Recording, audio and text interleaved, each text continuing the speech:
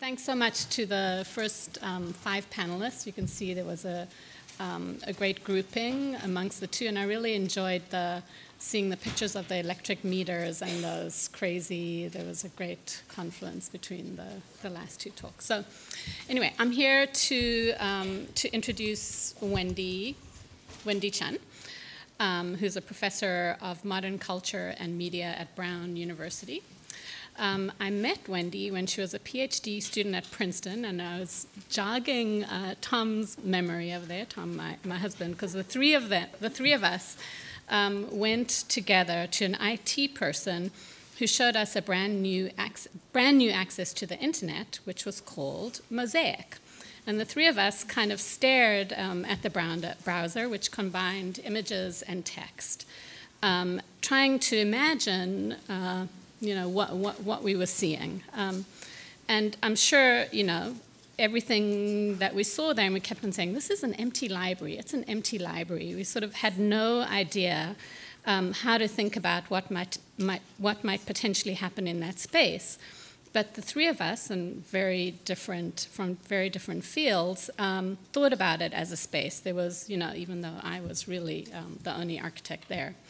So specifically, though, I remember that day being the one where Wendy told me that her background was in systems design engineering, and we proceeded to have a long conversation about how she'd left all that behind and why. And so I think since then we've kind of followed each other's work in different arenas, and I guess we're both confirmed internet immigrants, although I kind of hate that term, but it really fits the 2 of us. Although I'm sure neither of us remember it not being there. So I'm thrilled to introduce her today as a keynote. Her work is well known. You heard people quoting her already this morning, but also her work is known to cross many disciplinary boundaries, which is at the heart of our project over here. She's the author of Control and Freedom, Power and Paranoia in the Age of Fiber Optics, Program Version, Software and Memory, and my favorite, her recent book, Updating to Remain the Same, Habitual New Media, which is MIT Press. She's also edited many books, won lots of awards, some of which are listed in her bio, so I encourage you to look at that and Google her, etc., if you don't know who she is. So Wendy gave me 2 titles for her paper. One was Discriminating Data, and the other was Ways of Knowing Cities, crossed out, as you can see there, networks. I fussed a little about which one of these would look better on the program, and really both perfectly respond to the prompt for the conference, because cities are networks and data discriminates. So let's hear her talk and figure out the best title. Welcome, Wendy.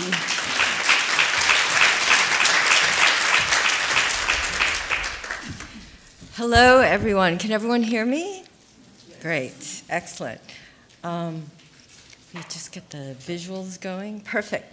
So thank you, Laura, for that invitation and for inviting me, and Dar for amazing organizational skills. It's exciting to be here, and the talks so far have been absolutely fantastic. And it's appropriate that my graduate class is here, given, as has been said, all the resonances between this space and me being a graduate student, right? So Felicity Scott and I were actually TAs together for Tom Keenan's class, who was my advisor. And last night in Princeton, I gave a talk, and my other advisor, Diana Fuss, was there. So I feel like I'm in this really weird time warp. So am I 25 or am I turning 50? Okay. So for today, we've been asked to consider how technology, better to turn 50. Anybody wondering, better to turn 50? Okay, so yes. So for today, we've been asked to consider how technology, in particular database technologies, increasingly mediate the way we know cities. More broadly, the role that technologies have played in changing how urban spaces and social life are structured and understood, both historically and in the present moment. Now, as this description makes clear, this role isn't simply technological, but also political. The struggle to transform cities entails conflict, resistance, and delight. It's as much about information and representation as about physics and bodies. And it's about engaging with rather than turning a blind eye to these technologies. So Kurgan calls for literacy in data technologies and more robust, creative, and far-reaching ways to think about the relationship between the urban and the information systems that enable, engage, and express the city.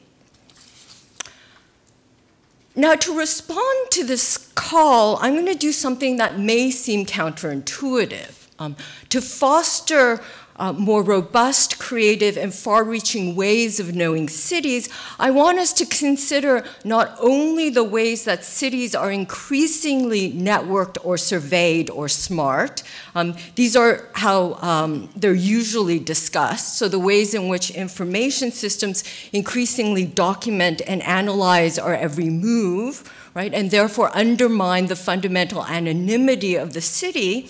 And here you see face recognition technologies, but this kind of tracking happens in a far more efficient and banal way through our phones, by corporations, through our devices, which we perversely, against all evidence to the contrary, call personal devices, right? So I want us to consider not only how information systems enable, engage, and express the city, but also how the city enables, engages, and expresses information systems. For at the core of networks, at the core of current modes of knowing and navigating the city, lies an ideology, a cognitive map, a practice, to use David Walksmith's term, of the city. A profoundly segregating and segregated practice of the city.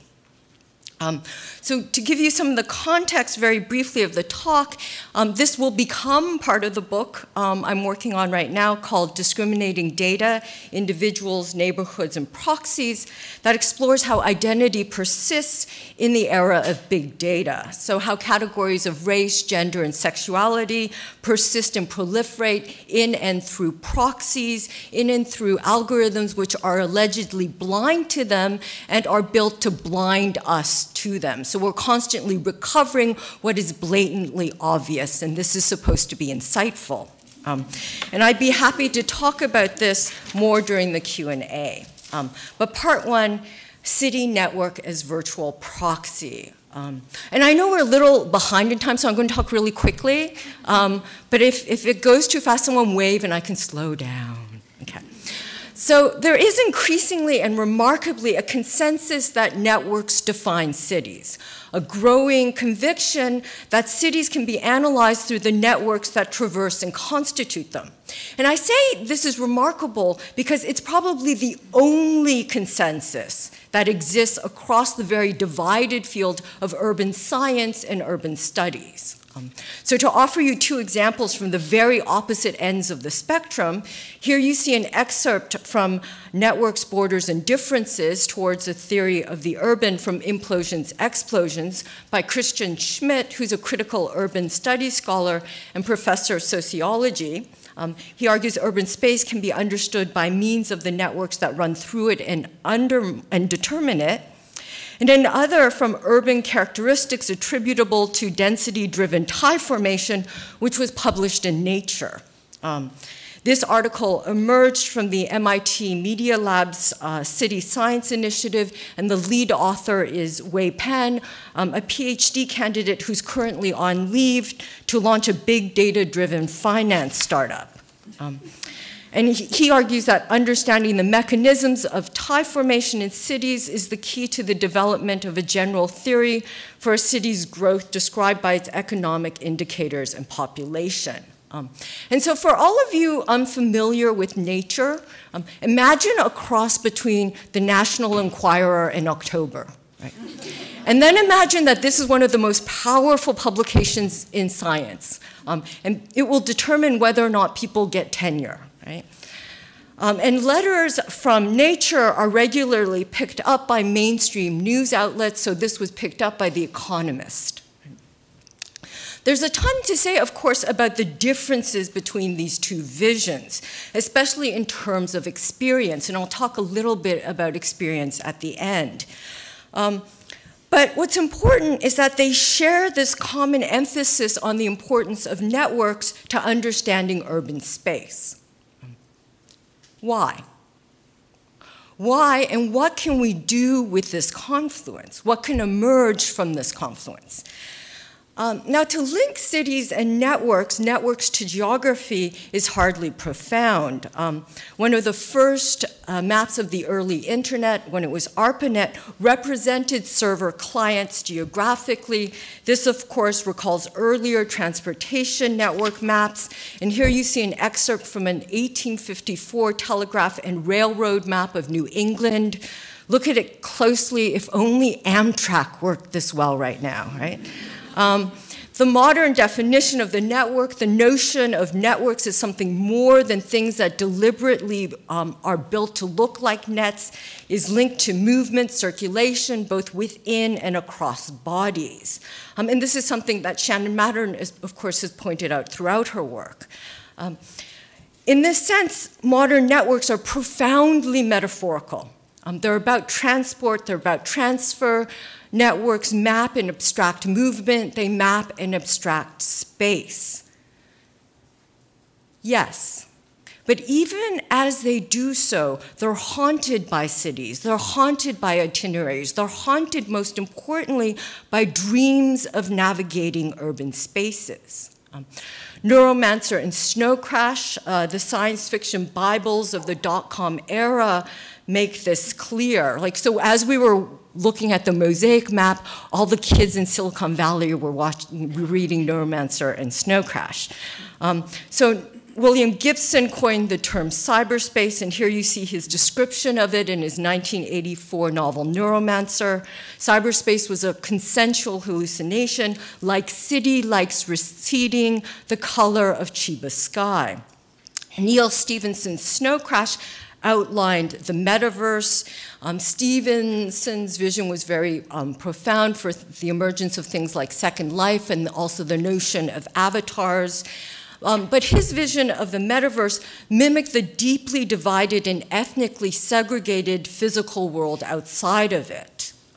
The term cyberspace, of course, combines cybernetics and space. Cybernetics itself stems from the Greek word kyberneti, meaning steersman or governor. So it's intimately linked to concepts of control and navigation. Both these visions evoke navigation and control, albeit in very different ways. Cyberspace evokes outer space, an expanse, a bodiless exaltation. The metaverse evokes boundaries, walled and gated communities, ethnic enclaves, and fears over a triumphant globalization and a drive for a monopoly communications capitalist network that seems more prescient than ever before. Because at its core lies a vision of segregation gone wild that seems to encapsulate the current internet. For our imaginary of networks has moved from this fundamental anonymity, again, a different vision of the city, to this, right? None of which are outside planetary urbanization. For at the core of social networks and their modes of navigation and agency are theories of small worlds, neighbors, and friends. Theories of weak links, social holes, social capital, K-nearest neighbor methods to determine identity, K-means testing to figure out clusters or neighborhoods within data, homophily factors to determine likeness. So embedded within these are practices of the city, experiences and representations of a deeply segregated space, in which geography, in which physical distance comes to magically define, to magically encapsulate urban centers. So to make this point, I'm going to engage this article and the move towards urban science in some detail. because I want to outline how the move towards universal equations for cities assumes and covers over and as well as perpetuates the history of US segregation. So it transforms historical and institutional racism into so-called random defaults. It regenerates racism in order to verify its truth. Because in these models, what's true is what repeats the past. The likely future equals the abstracted past. Right? And because of this, and this is the really perverse part of my argument, I'm going to say we need to engage this kind of work as proof of segregation. Right? So we have to realize and unpack the ways these models are profoundly metaphorical. So data technologies which construct a ground truth and which seek to end the humanities and social sciences by making urban theory quantitative. And here you see a rather notorious excerpt from Jeffrey West's 2010 interview with the New York Times called "A Physicist Solves the City," right? And he's most infamous for discovering that innovation in the cities grows at a superlinear rate of 1.12. So data technologies, in this attempt to create these principles and magic numbers, I'll argue, actually creates a deeply metaphorical world, a world dominated by proxies, stand-ins, representatives, autonomous, and wandering agents. Which brings me to part 2, navigating magic numbers and lines. So urban studies has been recently sideswiped by a bunch of physicists, mainly coming from Santa Fe, who have sought to quantify urban studies. And importantly, it's not just urban studies that are in the crosshairs.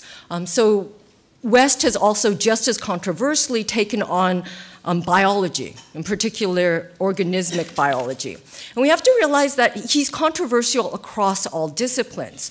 And biologists, especially organismic biologists who somehow believe the structure of the organism is important, that biology is somehow profoundly biological, have pushed back and against these theories. Now, the most well-known and controversial article in urban science is this one by Betancourt and West from 2010 in PNAS. And PNAS is kind of like the B-side of Nature, right? Again, it shows that urban development is superlinear, that quantities that reflect wealth creation and innovation have an exponential growth of 1.12% versus economies of scale which are less than 1. And they compare the growth of cities to the growth of organisms which have a beta as well of less than 1. So they argue that as population grows, major innovation cycles must be generated in order to avoid collapse. Okay, so this is the theory behind the coming singularity. Okay. Now, this article received a lot of attention by the mainstream press, politicians, but has largely been ignored by urban studies, and for good reason. But ignoring it hasn't made it go away. In fact, as Brendan Gleeson has argued, it's become emblematic of a contemporary decline in the influence of urban social science and the rise of urban revolutionaries who view the city as a natural rather than a social artifact. So to combat this decline, Gleeson calls on the social sciences to offer the conceptual, that is, theoretical means for human urban aspiration. Yes, but to do so, we need to engage rather than ignore this other work because it's not as simple as natural versus social. And to make this point, I'm going to look closely at this other influential article because it's far less of a straw man. Urban characteristics attributable to density-driven tie formation. Now, this article actually seeks to one-up West's claim that by showing that the superlinear relationship is actually a special case of another general equation, which is rho natural log rho. According to the authors, this article provides a robust and accurate fit for the dependency of city characteristics with city size, ranging from individual level dyadic interactions to population level interactions. Okay, so what's key about networks is they link the micro to the macro without the need to appeal to heterogeneity, modularity, specialization, or hierarchy. Right? So it does so, they argue, through a simple bottom-up robust model. And their model consists of two essential steps. The first is the creation of a simple analytic model for the number of social ties formed between individuals, with population density as its only single parameter. Again, rho, for some reason I wrote rho, but Microsoft Word insisted on writing faux. So it says faux natural log faux, but it's rho natural log rho. Okay. So this, they argue, predicts superlinear scaling. Simulations, and secondly, their model creates simulations of the diffusion rate along these ties. And this diffusion rate, they argue, is a proxy for the amount and speed of information flow and data adaptation. And because this proxy accurately reproduces empirically measured scaling of urban features such as the rate of AIDS, HIV infections, as well as communication and GDP in European cities, they conclude that this surprisingly similar scaling exponent across many different urban indicators suggests a common mechanism behind them.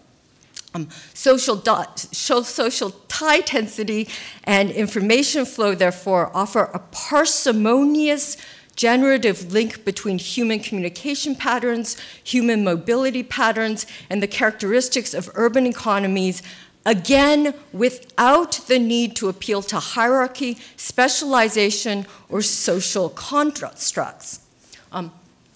So this model, like all network science models, assumes and entails abstraction at two levels. First, the abstraction of real-world interactions into social ties, diffusion rates, and graphs. And secondly, the mathematical reproduction of the abstractions in the first part as truth.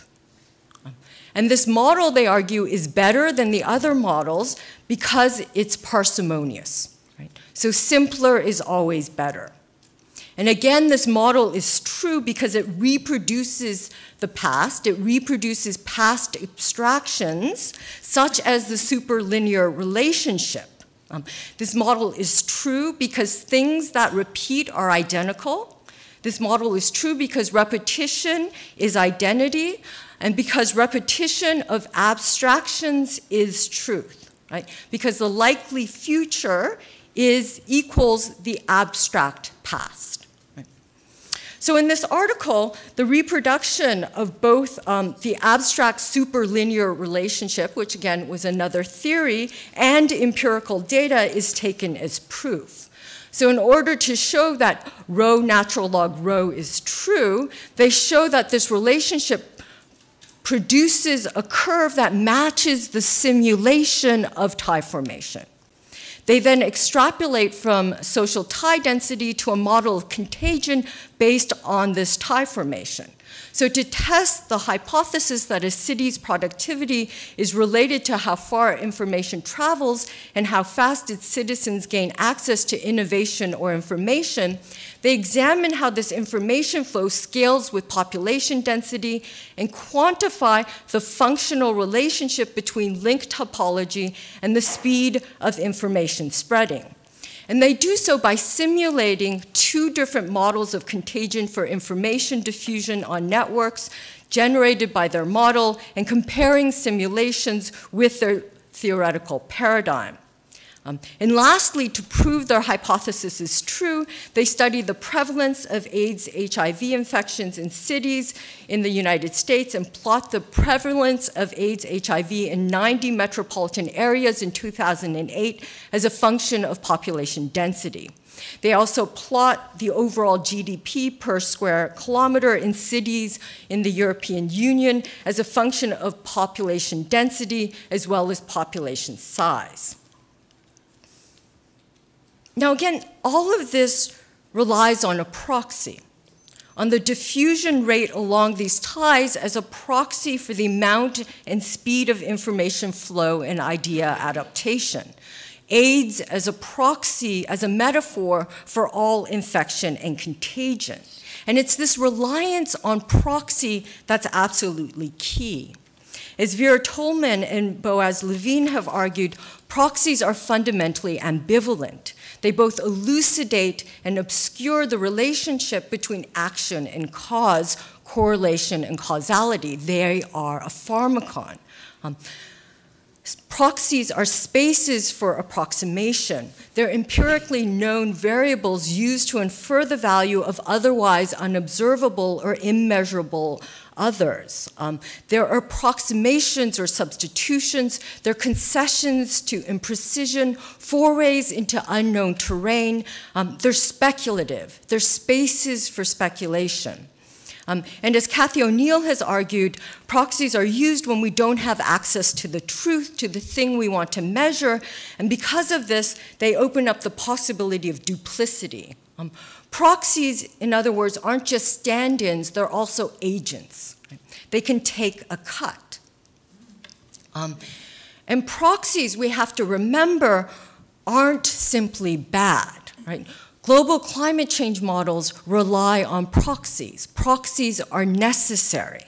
And we can't simply attack any model for their use simply of proxies. But what's key in this urban sciences work isn't just that they use as a proxy simulated diffusion rates, as a proxy for the amount and speed of information flow. What's key and unacknowledged is how geography and the city become proxies. As noted earlier, the move towards geography enables, they state, them to create models for social diffusion without considering hierarchy, heterogeneity, etc. So the question we need to ask whenever we come across such elegant mathematical equations which claim to obviate the need for hierarchy is why? Why is geography such a good proxy for hierarchy? And to get at this, let's probe their model a little more. So this model takes as its ground truth this equation for rank friendship. And what's remarkable is that this is taken from an analysis of live journal users by Libin Noel. And Libin Noel came up with this equation in order to relate geography to social networking friendships. Which brings me to the first part three. Part three repeats, who is your neighbor? So a fundamental concern of Libin Noel in his article is how to navigate small worlds.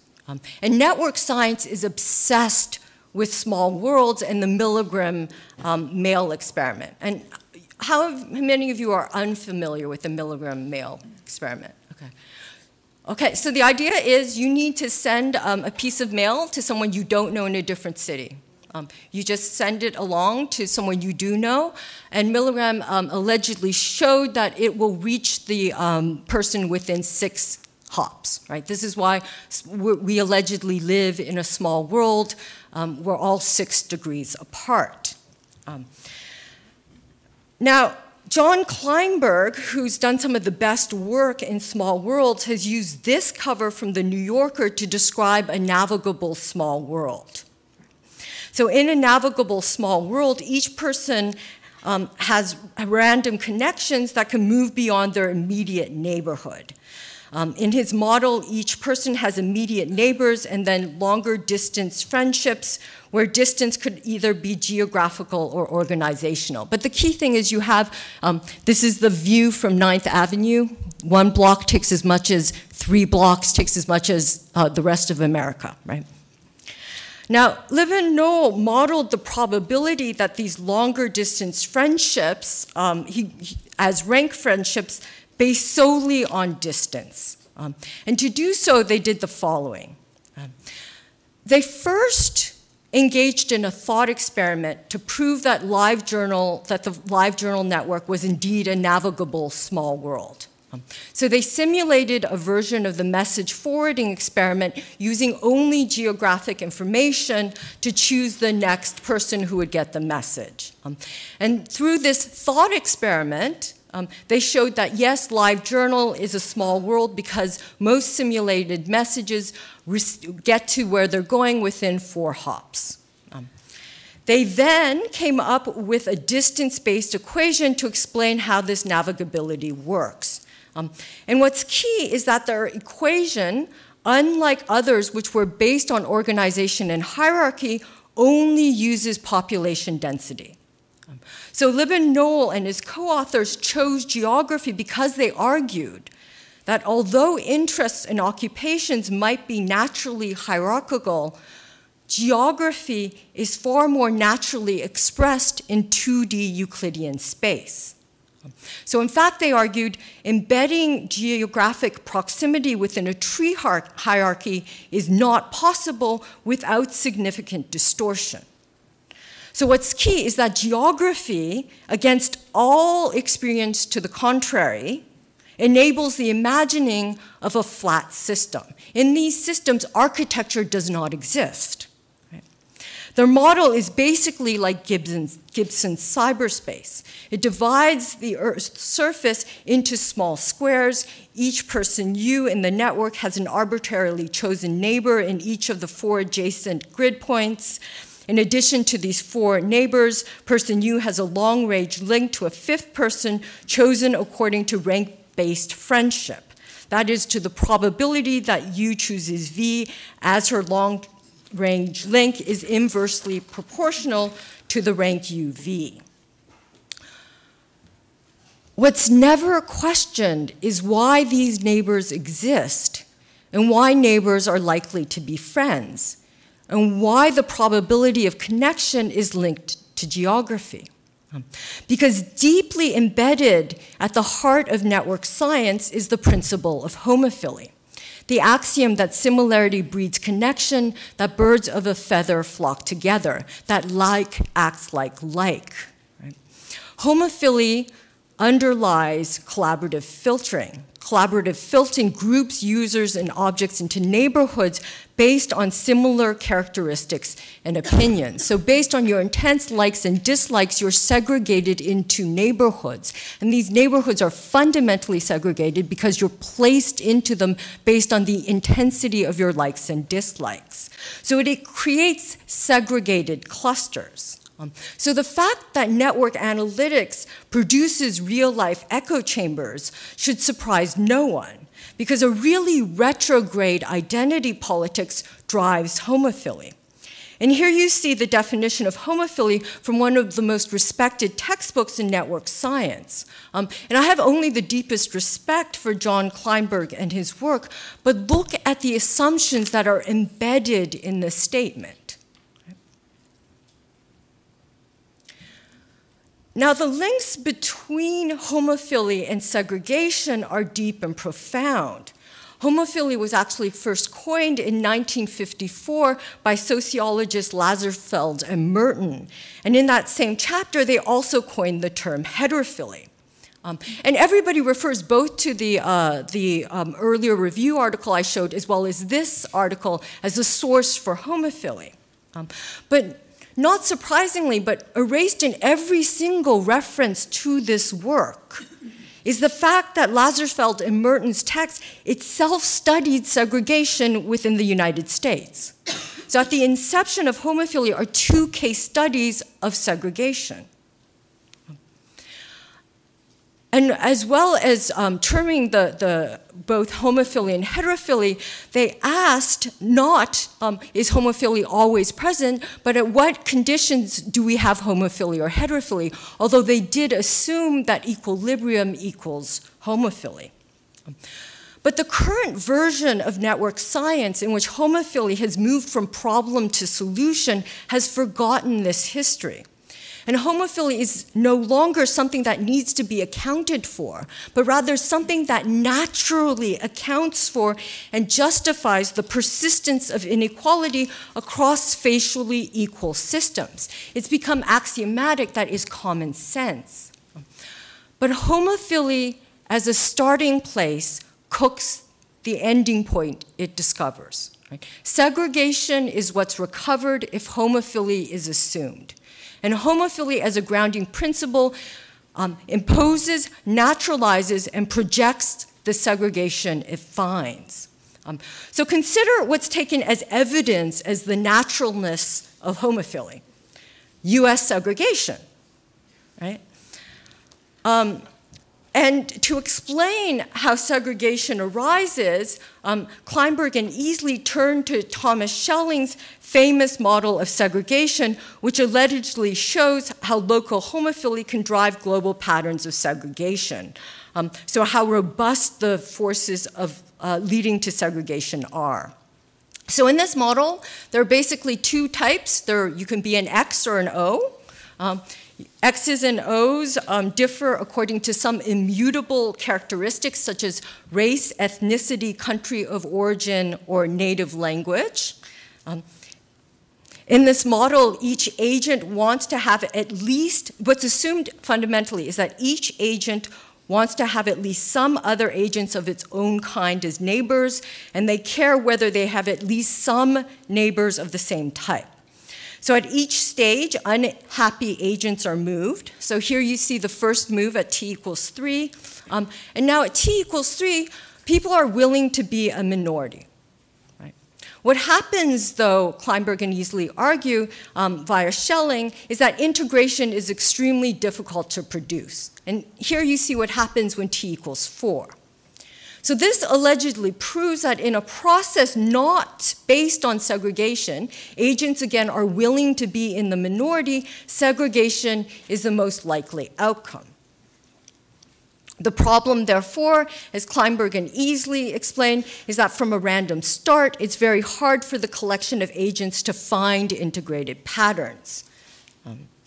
More typically, agents will attach themselves to clusters of others like themselves, and these clusters will grow as other agents follow suit. Right? So this is the agent-based justification for segregation.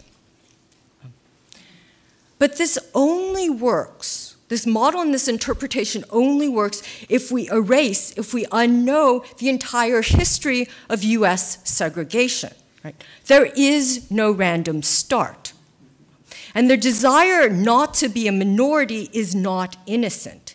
If you look at the history of segregation within the United States, which is a history of forced segregation, the desire not to be a minority, which again is the fundamental assumption, to move once a neighborhood has changed, defines white flight. It's a reaction to and against desegregation. It's a reaction to and against the civil rights movement. Furthermore, homophily redefines hate as love. Right? So what's the proof that you love someone? You flee when someone else shows up. Right? And love as inherently love of the same, love as the desire to flee, justifies modern definitions of white supremacism. Right? They claim that they don't hate other people, they just love their own. But the only way they can show they love their own is by fleeing whenever somebody else shows up. Right?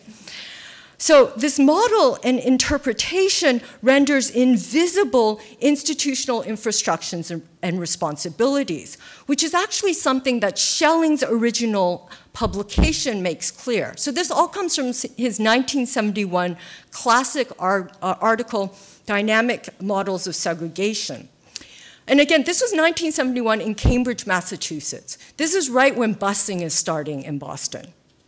And it deals explicitly with white flight and neighborhood tipping. So Schelling in this paper openly acknowledges that he's deliberately excluding two main processes of segregation. The first is organized action. Therefore, he doesn't even mention the history of slavery or legally enforced segregation or blockbusting, right? And as well economic segregation. So as an economist, he's not considering economic segregation, even though economic segregation might statistically explain some initial degree of segregation.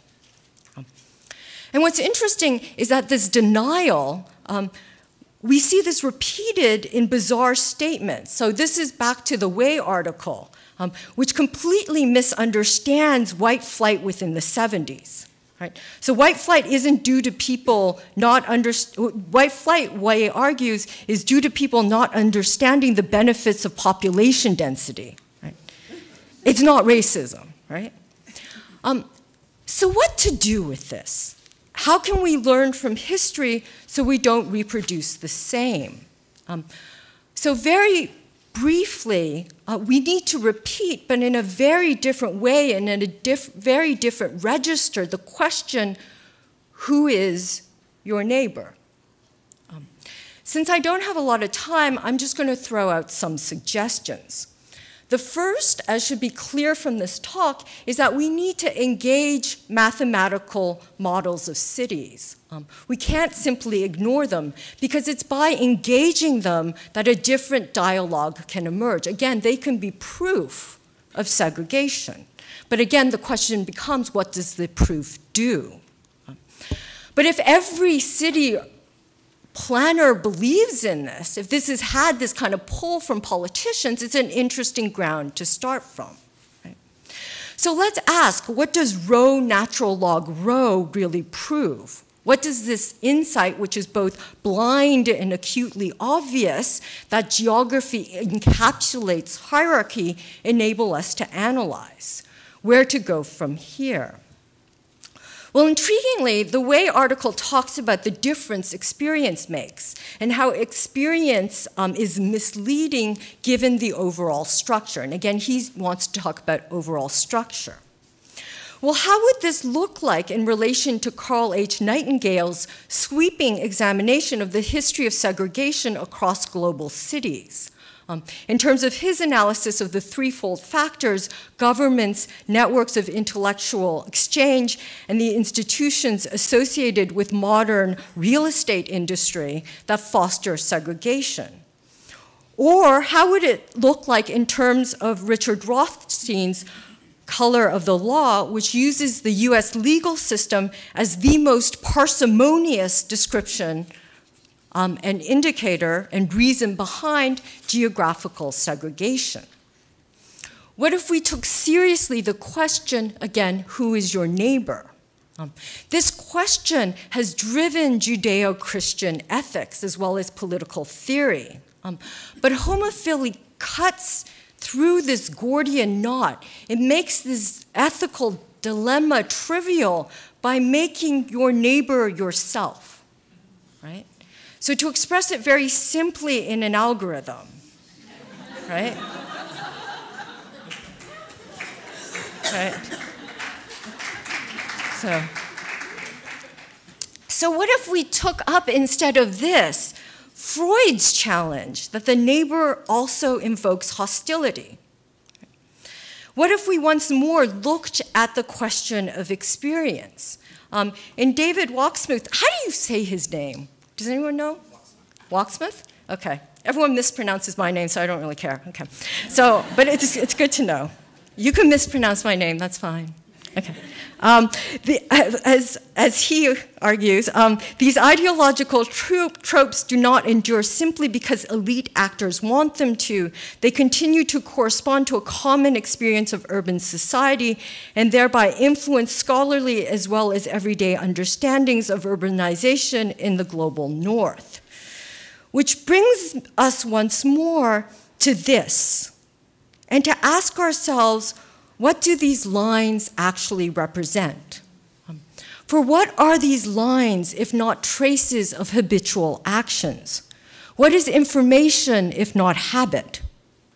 What new worlds could we create if we started by interrogating the institutions and other embedded actors within the human and habitual actions, right?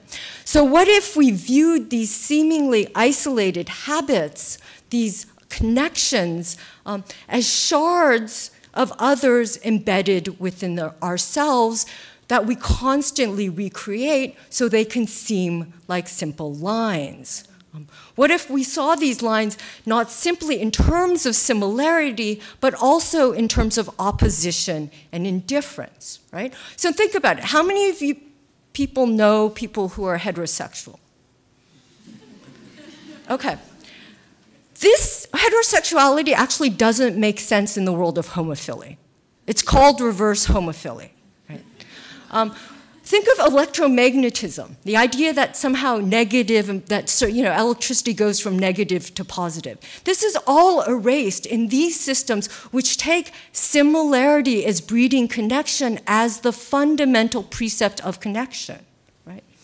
So what if we, again, thought through heterophily, mutual indifference as different grounds for networks? And what if we embrace these network models and their poor calculations, their poor predictions of the future, as diagnosing what's wrong with the present and the past, that these futures are predicted, so we can then put in place a radically different future? Thank you.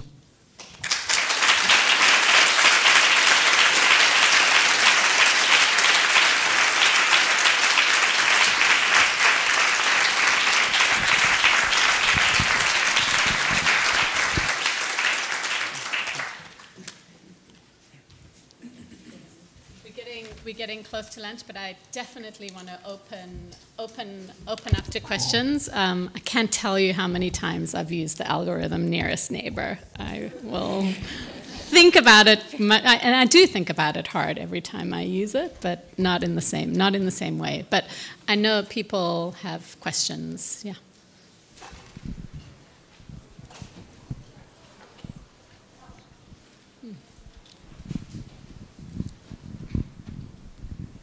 Hi, thank you so much for that talk. I have a question around the proxy of the individual, I guess. I'm thinking of the network graph as inherently, you start with nodes, you add edges. And I was recently reading David Graeber's book, Utopia of Rules, where I think in one of his essays he talks about the so-called opposition between regulation or the free market, right? And his argument, which is not a necessarily new one, but I think a well-stated one, is that, usually you say the free market, there are these individuals who operate within a free market and regulation constrains it. His motto is regulation is what makes a market possible in the first place. It makes the conditions of the market possible so that entities such as corporations or individuals can operate. So the regulations create the environment in which these nodes of corporations can interact in the first place, so it's not this binary opposition.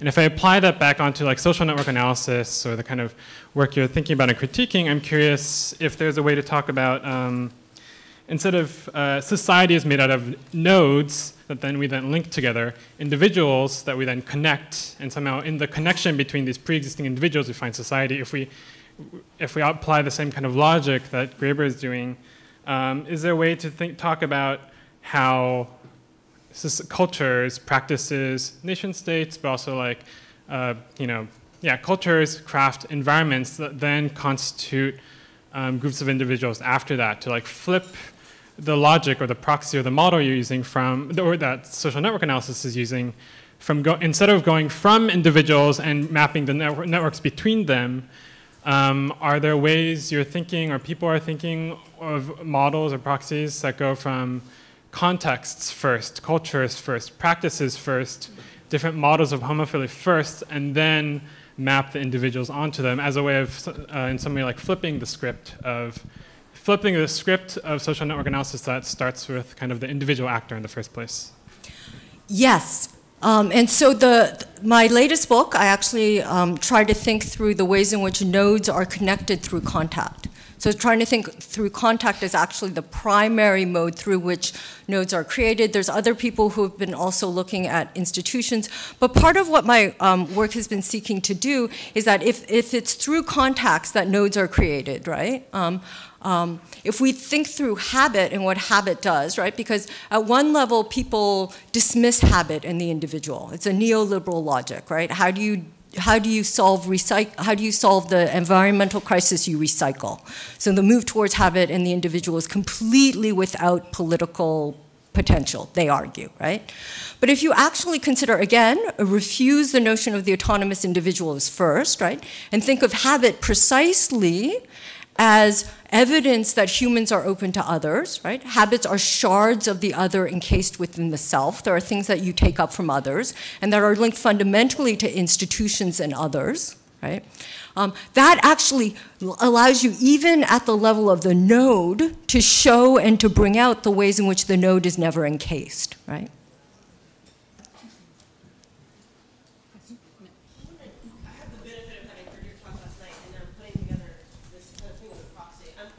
Yeah, I'm wondering if you could speak about the relationship between the proxy and complexity. Because what strikes me when you reference Jeff West, I went to that institute in Santa Fe and they're obsessed with complexity, right? And how is it, and I think if I understand your argument about the proxy, it's not to kind of, it's not for us who want to critique that. The critique is not the most productive when it's accusing them of having reduced, right? Because the proxy is reductive and that's what it does. But why is complexity then so simple, right? And what is that relationship between complexity and the proxy that's more productive? Right. Yeah, that's a great question, and that's, so we had this exchange yesterday too, right? No, it's great. So I think that what's really interesting, and that was my talk on global climate change, so it was an entirely different talk. Poor Mitch has suffered through 2 talks in 2 days. So 2 talks in 2 days. So I think that what we were getting at earlier with something like singular value decomposition, right, is that the ways in which these models work is to figure out what to erase. Right? So it's allegedly about complexity, but it's also about figuring out what you can ignore, right? And what's interesting about how they come up with something like the superlinear number, or think of it like if segregation is a proxy for the city, and it maps linearly, right? Then you can map all that complexity within that simple system because you're dealing with a system of segregation, right? So that's one thing. You figure out the proxy that encapsulates this kind of complexity. Of course, they ignore it, but it's actually what grounds the simplicity of their analysis, right? But again, the proxy is about what to erase or to what to use, so you can look at one thing, right? In order to create these models.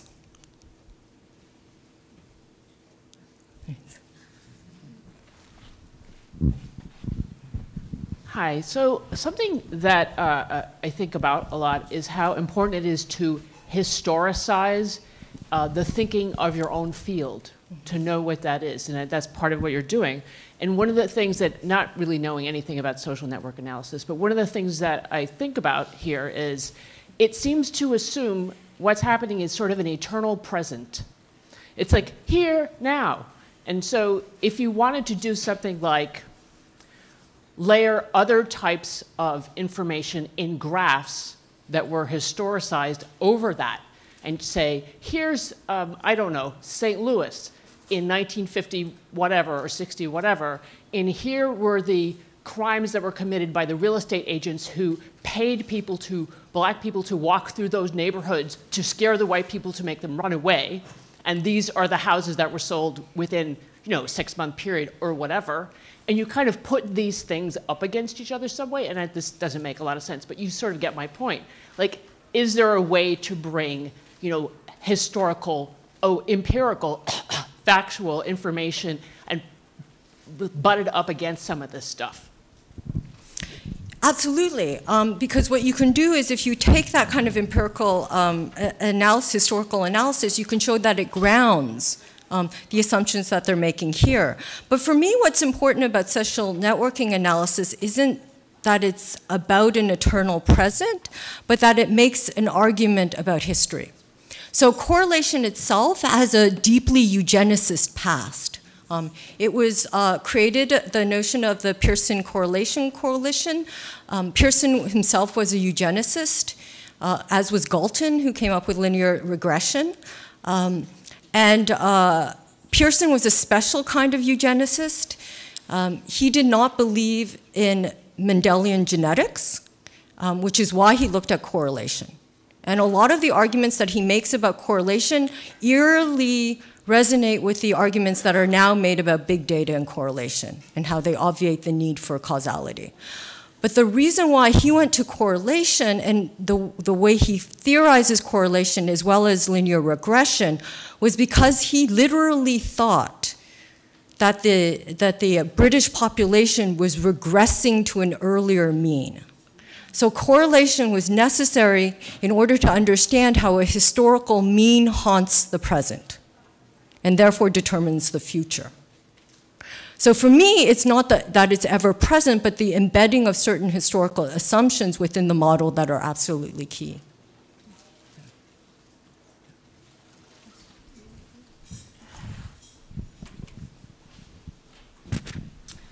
You know, Greg Allman died recently, and you know, there were debates about music and the Beatles, and Quincy Jones said this yesterday, what bad musicians they were. But it was interesting because I had this conversation the day before, and how Duane Allman was this great guitar player and was behind a lot of the Aretha Franklin cuts, like It Ain't Fair, The Weight. And there's a whole culture around music.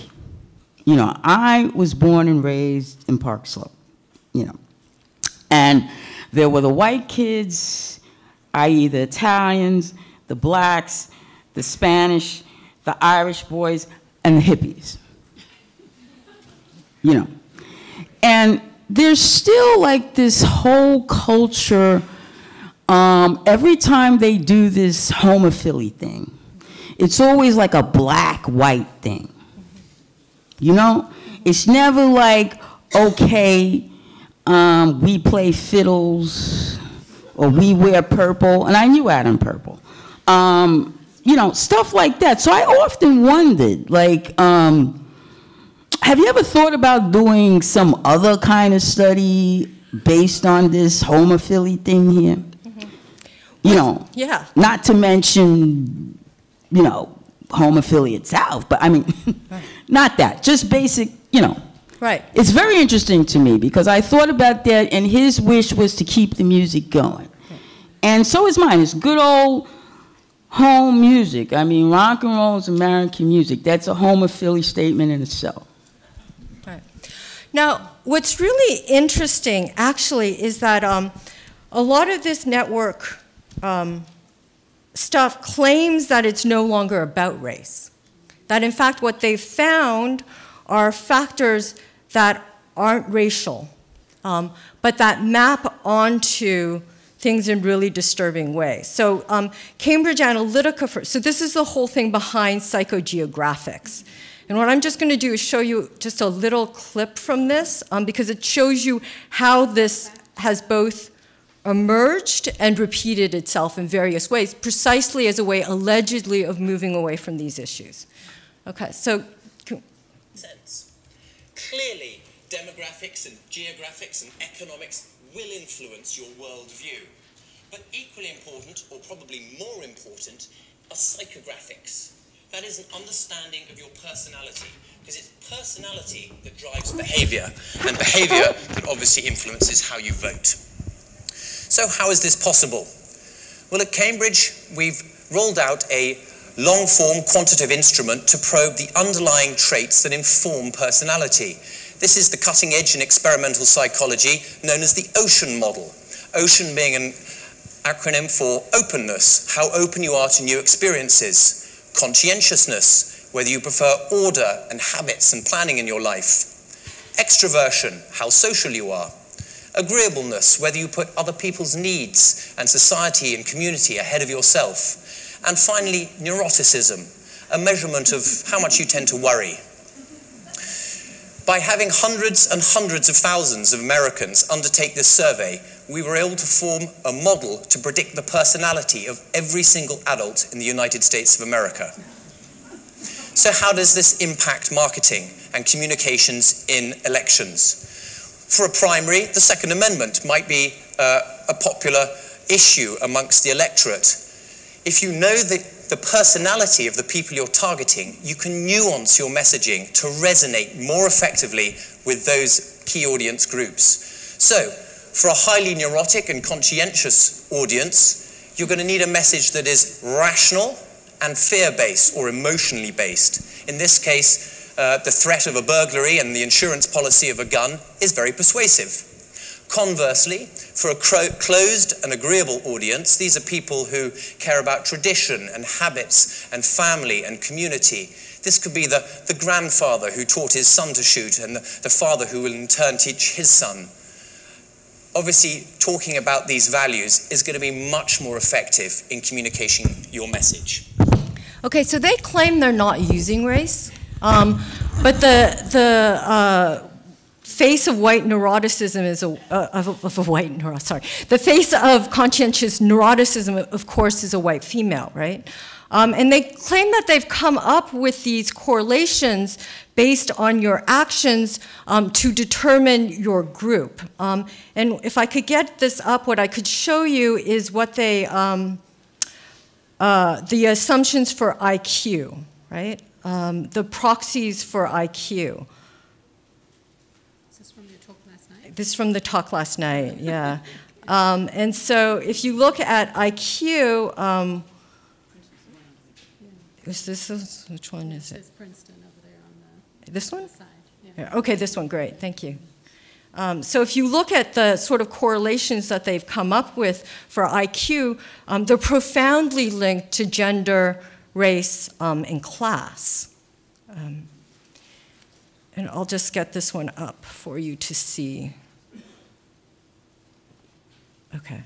So this comes from work done by Kaczynski, who argues that based on your Facebook likes, they can determine many things about you. And here you see, get that up, the most predictive Facebook likes for IQ.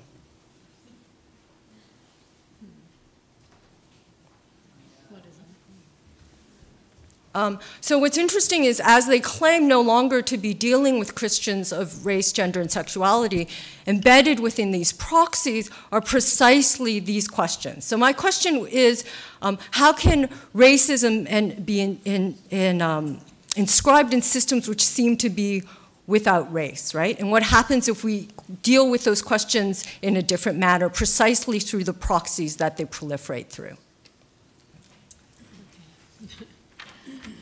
I'm afraid I'm going to end the question and answer session, but I'm sure everybody's going to be referring to your talk in the afternoon. So thanks a lot.